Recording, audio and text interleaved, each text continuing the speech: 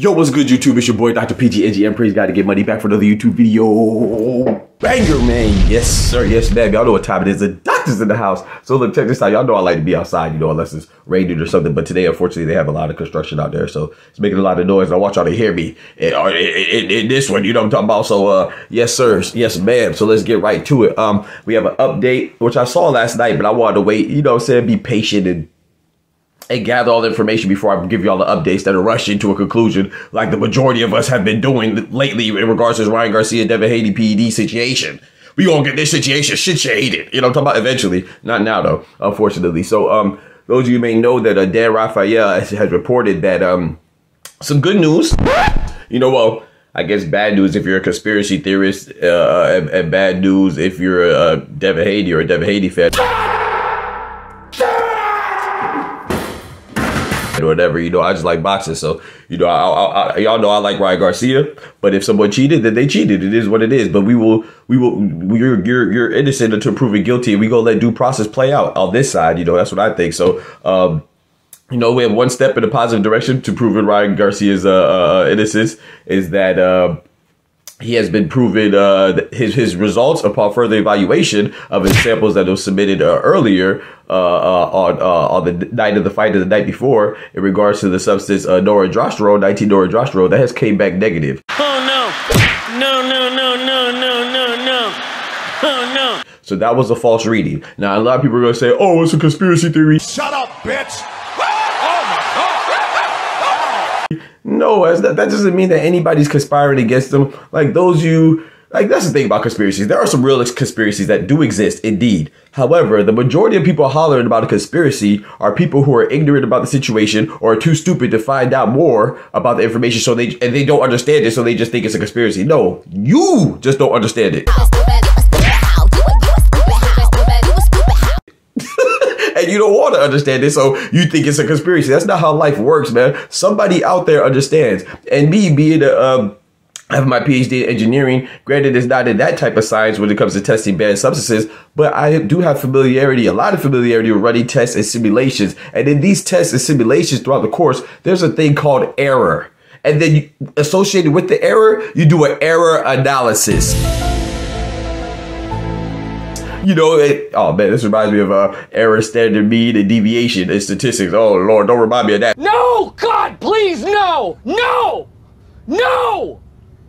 No! But anyway, it's an essential part of testing, especially when you're testing samples of things and stuff like that.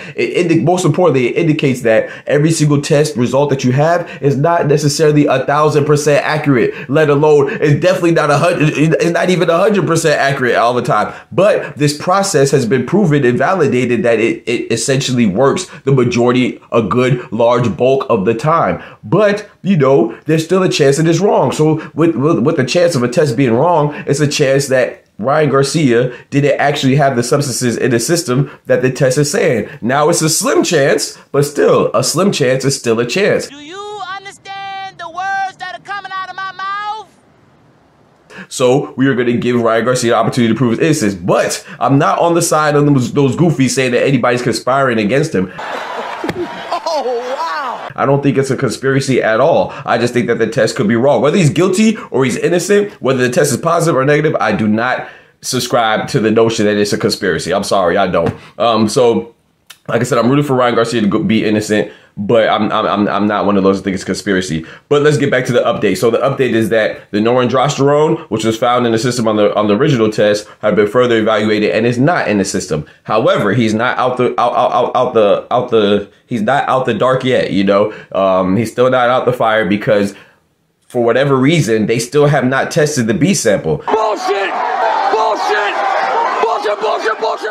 Now he requested officially for the B sample to be tested, right? Yesterday or the day before, and according to Dan Raphael, that won't be concluded or that won't happen until May 22nd. So I'm not familiar with the protocol of testing and when an athlete requests to get the B sample evaluated. I'm not familiar with the protocol procedure, how long it normally takes. But to me, this seems like a long time. You know what I'm talking about? Seems like they dragging their feet. Why are they doing this? If anything, that's a conspiracy right there. Why are they taking so long? You know what I'm saying? But look, once again, I don't know how long it normally takes, so I can't really speak on that. But I will say this. So with the ostarine that was present, that's a banned substance, and so there are thresholds of certain substances, like for example, there are thresholds and limits and limited amounts that they allow to be found in your system that are okay. So like for example, testosterone, that's something that your body produces naturally, right? But you could have an excessive amount, meaning that you could get some from external forces or external sources. So you could put too much in your body to where that'll exceed the level that's acceptable in competition. Ostarine is not one of those substances. So testosterone you can have, but you can't have past a certain level.